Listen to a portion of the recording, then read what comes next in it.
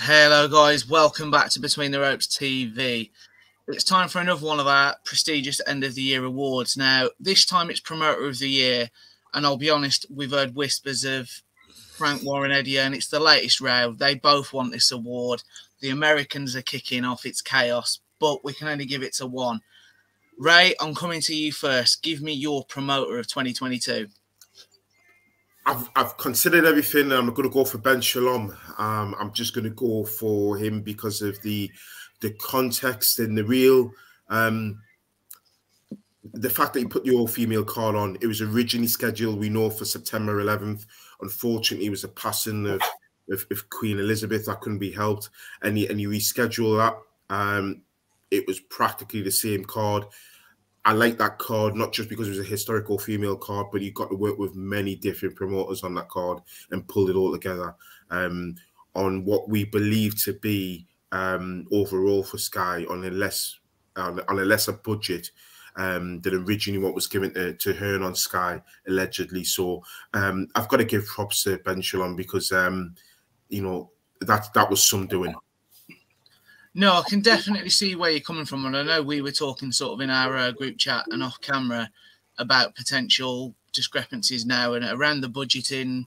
I suppose that will come to light probably over the next couple of years as and when stuff unfolds, sorry. But no, Ben Shalom's had a great year and he was definitely in my thinking for this, just because for me, one point, which I'd agree with, I think you have said, but also for me, when you think 18 months ago, Sky had nothing, Eddie Hearn had took the stable, he took 10 years of hard work over to the zone. If you think from where, you know, in June 2021, where Sky were and Boxer were to where they are now, it's incredible. I know that's a slightly longer cycle, but still incredible nonetheless. Yes, I'll come to you. Who's your Promoter of the Year, mate? Well, for me, it was between two people. It was either Sky and Matchroom. I'm going to go with Eddie Hearn. And the reason for that is because I think despite the way things have gone for him in terms of like some of his main commodities like AJ and Canelo taking losses, I feel as though he's still giving us, you know, good value and he's produced big nights consistently. So I think for him, that's the Promoter of the Year for me. No, 100%. Well, I mean, again, it's only fitting, but it comes to me for the final vote. We will share this around, actually. I didn't think about this. But for me, it's Eddie Hearn. Again, as I said, Ben Shalom, you know, what they've done has been incredible.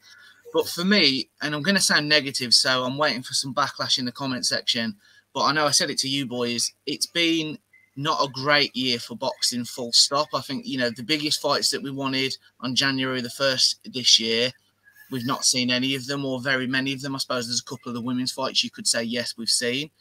But I just think what Eddie Hearn's done on a global scale with Matchroom, you know, they've launched in so many different territories. Australia, obviously, as we've seen recently. As British fans, we've definitely suffered. There's been less fight nights and also less quality, but that was always going to happen with, you know, Sky and Boxer coming in so aggressively. They've took a fair few, like Liam Smith, you know, they've took a few of Sky and Matchroom's probably headlining or nearly headline names.